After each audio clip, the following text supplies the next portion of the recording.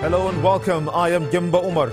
Tonight, aggrieved members of the ruling party form new faction called Reform All Progressives Congress, accuse the APC of failing to deliver good governance. Federal lawmakers reject federal government's decision to share recovered $322 million Abacha loot to poor families without National Assembly's approval. French President Emmanuel Macron meets with business community in Lagos, challenges African entrepreneurs to harness potentials of youth population.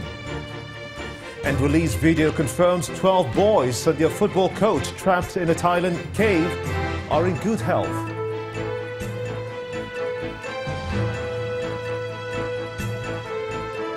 On Business News tonight, global ratings agency Moody's Investor Service says Nigerian banks are resilient but not out of 2016 recession.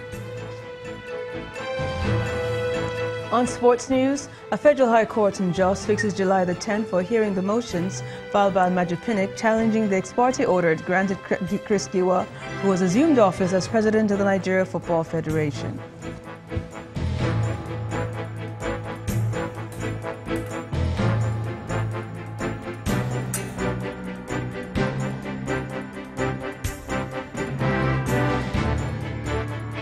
We begin tonight with politics, and it appears the crisis rocking the ruling All Progressives Congress, the APC, is far from over. A breakaway faction today emerged, which goes by the name Reformed All Progressives Congress, RAPC, under the leadership of Mr. Buba Galadima. Members of the faction cite the outcome of the party's recent convention as one of many grievances they hold against the party leadership. At a press conference in Abuja, the leadership of the group and a former political associate of the president, Buba Galadima, accused the APC of failing to deliver on its electoral promises. The NPDP, a group that has made a major contribution to the emergence of the APC administration, has made strenuous and public, for that matter, efforts to invite attention to these inequities, injustice, and poor management in our party without any success. The NPDP had shown good faith and commitment to the party, but it has been rewarded with indifference and even contempt. It is obvious that the leadership of the APC has decided to shut out members of the APC as well as other members who have raised the genuine grievances and a desire to improve the responsiveness of the APC to the desire of members for a party founded on democratic principles. Under the circumstance, patriotic elements and most of the original founders of the APC have found themselves in the opposing side of the charade. Most of the delegates who bought and paid for forms for congresses and convention were elected as delegates have come together to take control and give legitimacy to APC to be now known as and called Reformed APC, or otherwise called RAPC. Lawmakers in the House of Representatives are opposing the federal government's decision to share the recovered $322 million Abacha loot to poor families in the country. The lawmakers insist that the federal government cannot spend the money without the approval of the National Assembly. They are also questioning the motive behind the decision, wondering how the government plans to determine which families are the poorest. The lawmakers also want government to disclose how much of the Abacha loot has been recovered in total. Our correspondent Terry Kumi reports. The government of Switzerland returned the sum of $322 million, which it says is the last tranche of the Abacha loot in its custody. The federal government had in June disclosed that it will disburse the recovered money to 302,000 poor households in 19 states, starting from July. We have to stop it. The matter is raised in the Green Chamber, and lawmakers are opposed to the federal government's decision to share the money without Parliament's approval. Urgent need to stop the federal executive from expending the last tranche of Abacha loot or any recovered loot at all without parliamentary approval. Even if they want to do it in accordance with the MOU that we entered into with Swiss government, the executive should come and seek the approval of the National Assembly. That is the bone of contention. This is not the first time the lawmakers are accusing the federal government of spending without the approval of the National Assembly, and they fear that the wrong precedence is being set. Mr. Speaker, there have been precedents 1, precedents 2, and precedents 3. How many precedents will make it right for the National Assembly to take the right step? They propose that part of the money be channeled towards the completion of the Ajaokuta Steel Company, which is already at 98% completion. We can utilize the federal government share of this fund to complete Ajaokuta Steel Complex. This will create a lot of boost in the economy, and it's going to create a lot of jobs for the people. The lawmakers are calling for an investigation into all the recoveries, and they question why the Switzerland government would tell Nigeria how to spend its own money.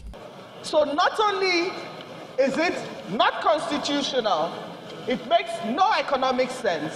Nobody, no country has any right to tell us in our country what to do with our funds. We should extend this investigation.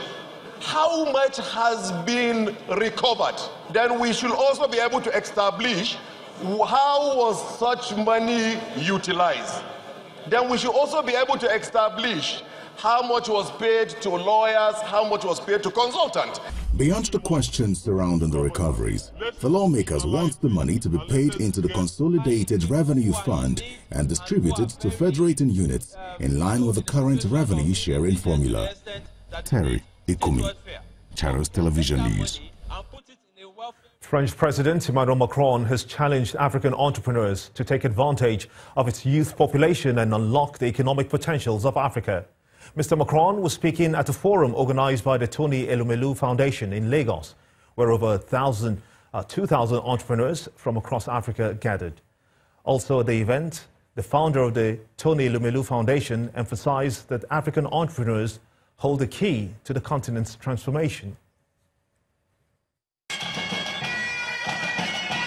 It's President Macron's second day in Nigeria after holding bilateral talks with President Buhari in Abuja and spending the evening at the African Shrine in Lagos on Tuesday. It's good because that's the best way to At this gathering of entrepreneurs from 54 African countries in Lagos, the French president is here at the invitation of the Tony Elumelu Foundation to interact with these young business leaders, including beneficiaries of the Tony Elumelu Foundation.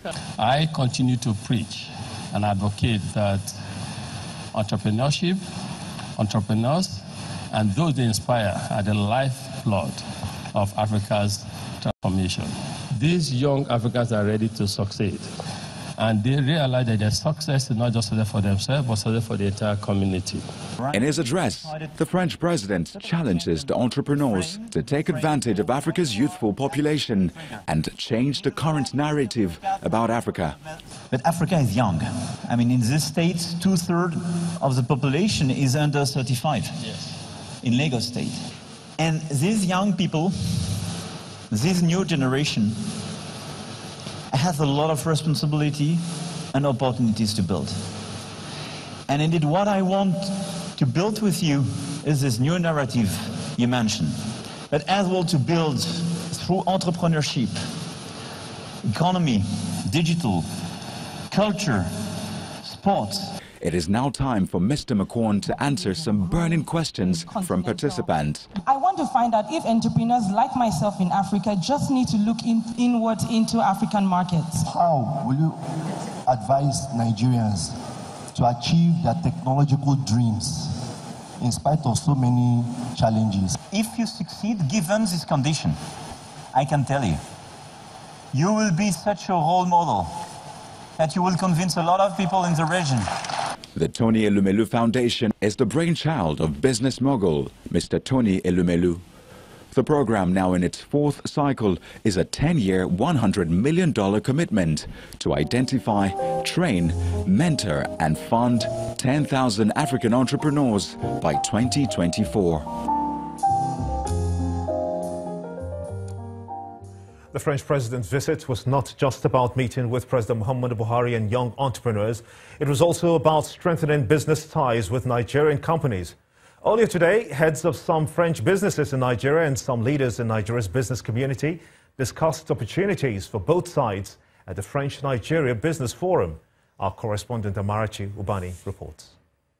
The forum is organized as part of activities lined up on the visit of the French president. Opening the meeting was France's Secretary of State to the Ministry of Economy and Finance, Mrs. Delphine Génie-Stéphane, who said Nigeria and France have a distorted image of each other, which should not stand as hindrance for future relations. 200 million euros will be mobilized to help setting up an efficient public transportation system in Lagos.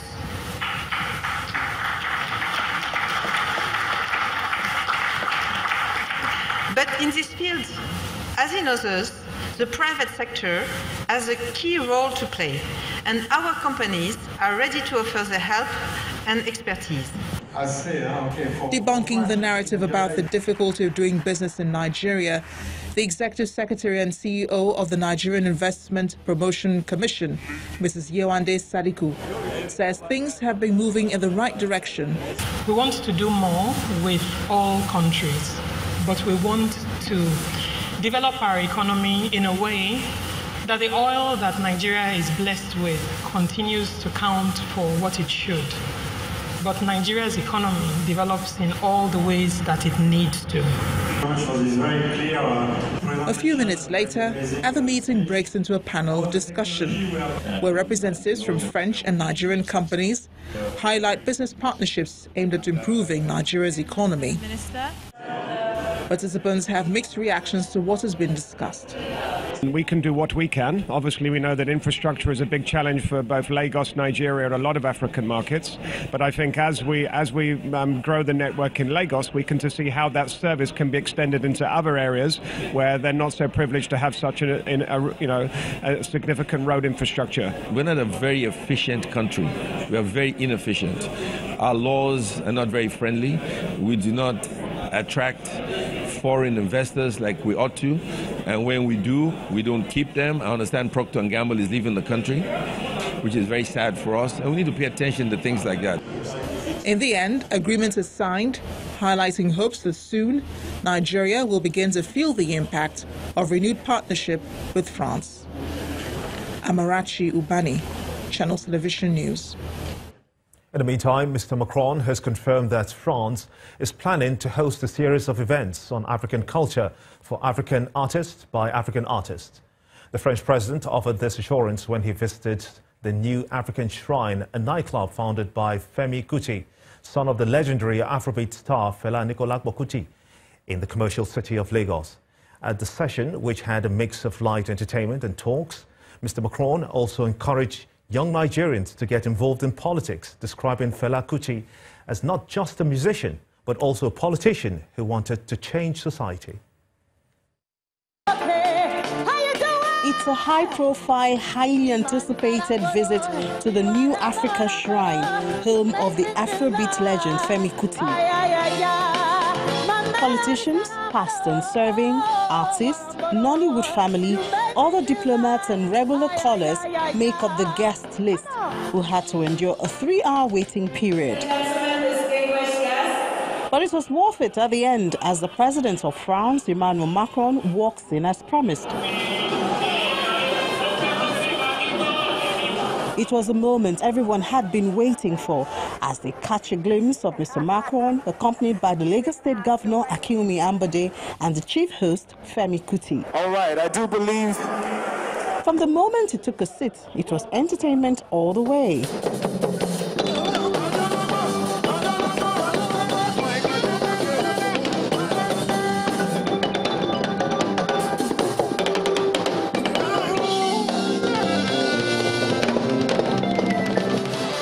The shrine without Afrobeat. As soon after, the 4-time Grammy nominee hit the stage with sounds from his horns. His special guest was on his feet.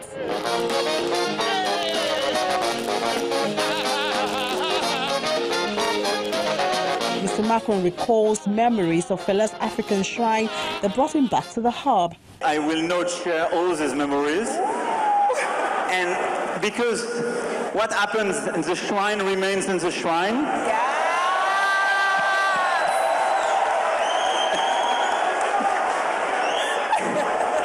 But, I mean, I discovered Nigeria, I discovered Lagos, and once I discovered the shrine. And I have to say it's something very strong. Obviously, and you reminded it, that's an iconic place. That's a place where, I mean, the best music were given, and new events always happen. The Lagos State Governor believes that the visit will not only boost tourism, it will further strengthen the ties between Nigeria and France.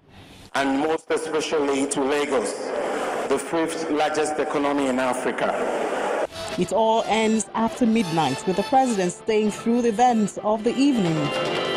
Perhaps a special signal to the possibility of stronger cultural ties between the two countries.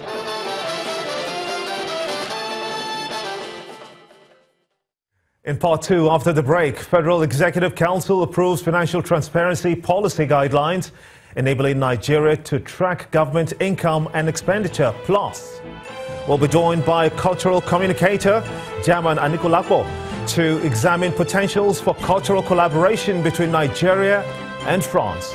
Please stay with us.